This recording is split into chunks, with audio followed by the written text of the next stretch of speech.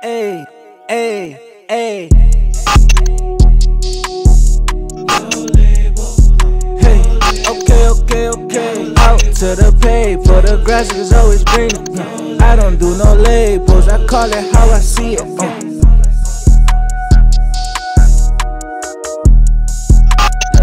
Okay, out to the pay, for the grass is always greener. I don't do no labels, I call it how I see it.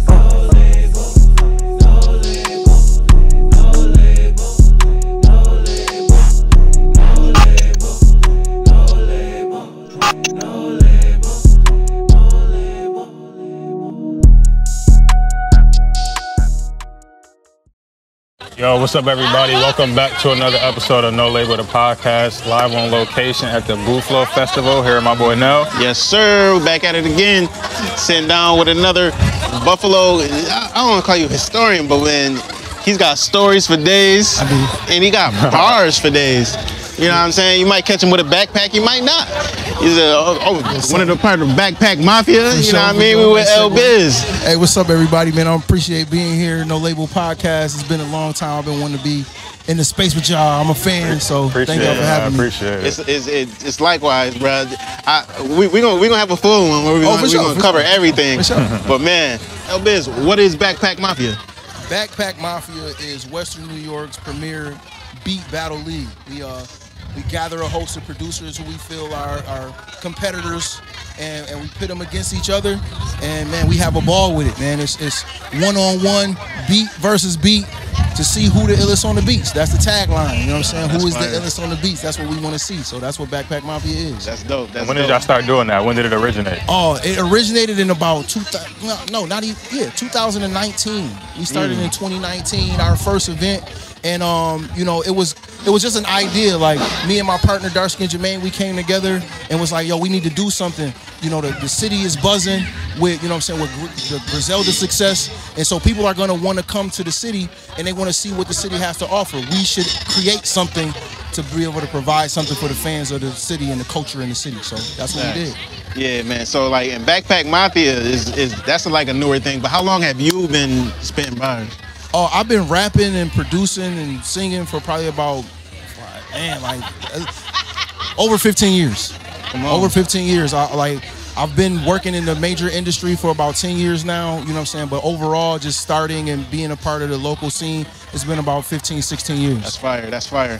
Yeah, because when I heard your project, we'll say you and Reese. High score, yep. Yeah, bro, like the visuals, the aesthetic, like everything, like matched up perfectly, and I'm just like, yo, it was a moment, like, type shit. We was at GCR, and man, can you describe that project for people who haven't heard it? Oh man, so the High Score project is a project by myself and the Source Academy kid, and we came together and collaborated on doing something that kind of bridged the gap between our two different personalities. You know, he's really heavily into psychedelics and the science behind psychedelics and microdose usage and whatnot. Yes, sir. And you know, and myself, I'm just like, I'm a receiver of people in their natural spaces, you know what I'm saying? So when he came to me about the idea, was like, man, I've had my own experiences, you know what I'm saying? I don't indulge as much, but I have my own experience as well. So when we started to put it together, it was a no-brainer, man. You know what I'm saying? I always felt like the people that created Mario Brothers had to be like high when they did it.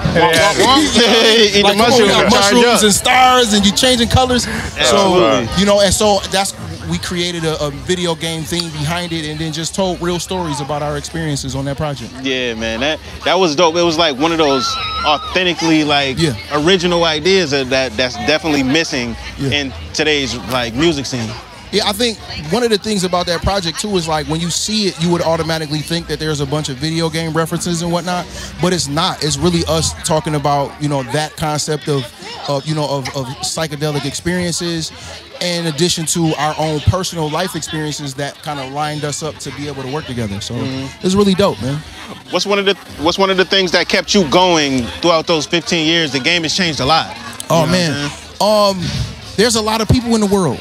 You know, there's billions of people in the world, and I would be a fool to think that everybody heard me all at one time. So I understand that if I stay consistent, and the game changes, I still get an opportunity to meet new people, new fresh faces. I become kind of brand new to the scene or to the culture every 5 years because the sounds change. Right. 5 years ago, it was the gritty underground sound, and then fast forward 5 more years, and now all of the women are getting, they're propelled into the front of the hip hop culture. You see what I'm saying? And so now I'm new all over again. And so that's kind of what keeps me motivated. And too, I got kids, and I want to show them that, you know, hard work and talent and consistency is the reason why you'll be successful with what you want to do. Absolutely. So where do you see the sound going maybe the next 5 years, if you could kind of predict? Oh man, from what you see right now. From my social media experience, they say it's going Caribbean, African, Afrobeat, international, and I'm seeing it kind of transition into that. But I also know that at the foundation of hip hop, it's always going to be that New York. You know what I'm saying? Like, it's like we celebrating hip hop 50, and it's the reason why you see all of the OGs getting they just do with concerts and traveling now, because that vintage sound, it just ain't never gonna go nowhere. So on a big level, yeah, you know what I'm saying? The islands and the R&B mesh is always gonna be at the forefront, but you know, it's all culture, man. Word. And we see how our culture has influenced the entire world. Like, absolutely. It's such an amazing thing. Like artists that we have here, like getting heard overseas, and just like they want to dress like us. They dance murals like painted of them. For real. Fact. I just got a text, a notification that I got placed on a mixtape in Paris just last night. You know what I'm saying? So it's like, yo, you just never know who's listening. You know, I got friends of mine like that live in Spain and Portugal that I've done records with, and I'm here in Buffalo. Like I stay on the east side doing my work in my basement half the time. You know what I mean? So it's just, the internet is a beautiful thing. It's a great tool when you use it properly. You know what I'm saying? Absolutely. What's your latest project, and where can people find that? The latest project is called Myth vs. Legend. It's a project that was produced by a producer named Myth Got Beats from Pennsylvania, from Erie, Pennsylvania. And you can find everything on IStayBusy.com. I've been working to build a new platform called Mission 5000 to kind of push, like redirect my music. I've been promoting streaming platforms for a long time, so now I'm just promoting my business. I Stay Busy is my business. ISB is the fashion and music company that I run and that I've created, and that's where it's at. So IStayBusy.com. I Stay Busy. You should too. Come on. You know what I mean? Appreciate you pulling up, coming to sit down with us, man.